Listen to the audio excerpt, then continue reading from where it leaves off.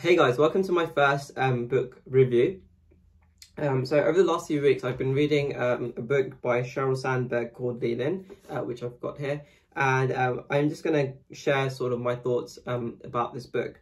So I'll start by saying, for those of you that don't know who Sheryl Sandberg is, she's actually the current Chief Operating Officer of Facebook at the time of this recording. So this is 2020 November the 16th.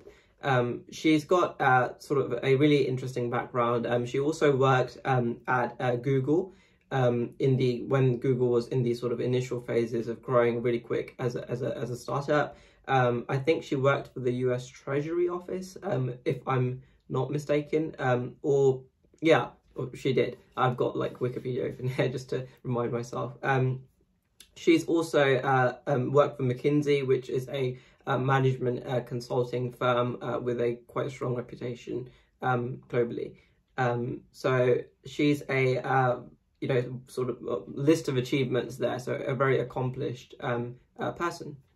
So she wrote this book called Lean In, which I've got here. And so I'll start by sort of saying that I really enjoy reading this book. So it's a really easy read. You can kind of flick through it, and it's very thought-provoking is what I would say. I mean, I was constantly, whilst reading this book, I was thinking about all the different things that she was mentioning, and she references a lot of actually studies to back up her points throughout, and I found a lot of those studies were really insightful. She's, like I mentioned, she's very well accomplished, and her writing style is really easy to understand, and it was a really good book. I genuinely really enjoyed reading this book. So I actually ruined one copy. I've got it there. I might show you in another video. It kind of loads of water over it, and I bought one immediately after, another one immediately after, because I just wanted to sort of keep going through it. So not to ramble too much, what's the book about? So it's about basically it's about well, it's a feminism book. I'll sort of start by saying that, and I think based off what I've read about her in this book, I don't think she would actually sort of mind that characterization, and I mean that in a really good way. It's about women in the workplace. It's about women not having the opportunity, or not enough women having the opportunity or the encouragement to take up really high-level leadership roles in society, and why that is a bad thing, and why if we had more women at the top in a range of fields, so this is not just business. Of course, as I mentioned, she's a COO, so a C-level executive at Facebook, but she's talking about all levels of society, all different industries. If we had more women at the top, if it was more equal, why that would lead to a better society and more equal society for all of us. And I think it's hard, I doubt anyone's really going to argue with that, but throughout the book she explains why this would be the case really well.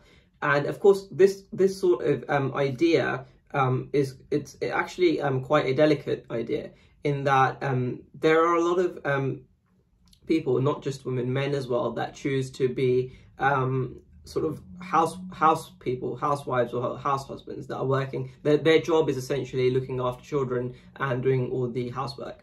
And she kind of tackles this in a very, I thought, very thoughtful and insightful way.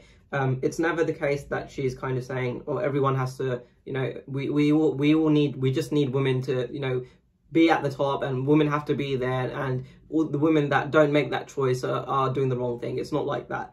And she tackles this really, I thought, gracefully and really well. And it's kind of throughout the book, there are that theme of choice, of not being judgmental, was really prevalent throughout the book. And I think whilst she maintained that, she'd done a very good job of arguing why why that isn't the case right now. So why there aren't enough women at the top, and what we can do to sort of tackle that. And like I said, I was throughout, I was constantly thinking, and it was really thought-provoking, and it just taught me. I felt like I learned quite a lot, and I'm probably going to reread this at some point, but I already feel like there are things that I would like to take from this book and implement in my own sort of thinking, and like I think it will change some of the ways that I approach different situations without going into sort of too much detail.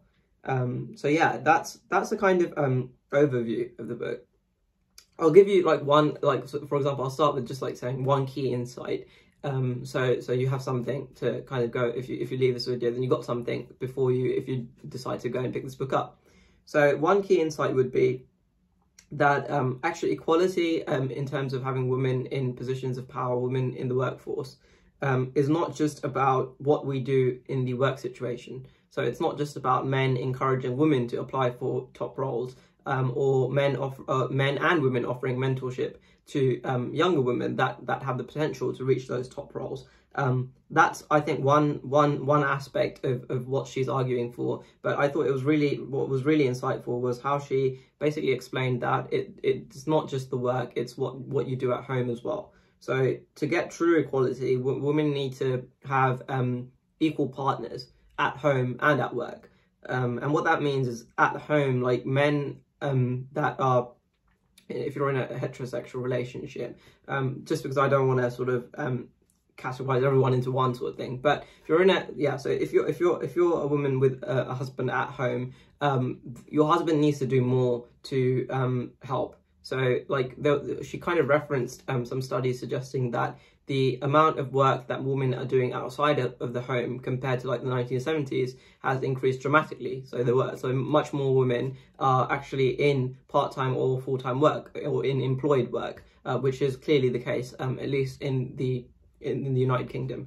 But the amount of work that the proportion of work that women are doing at home has actually also increased or not changed at all. So what that means is that women are contributing more financially to a family, but men are not contributing in the home as much. And she argues really, really well why men have to, like, you have to be an equal partner, and we have to sort of break the traditional views of, you know, men going out to work and women being at home. And yeah, I thought that was a really, really key insight. So if you want to learn more about that, then I'd recommend you pick up this book. So yeah, it's a 7-minute, we're at 8 minutes now, so I feel like I've rambled a little bit. I don't really want to, you know, just tell you everything that's in the book. I think you learn more by actually reading yourself. So I hope that was interesting for you. So that's my first book review. I really, really enjoyed this book, so I would recommend that you pick it up if you're interested in that sort of thing. It's honestly, I feel like it's really for everyone.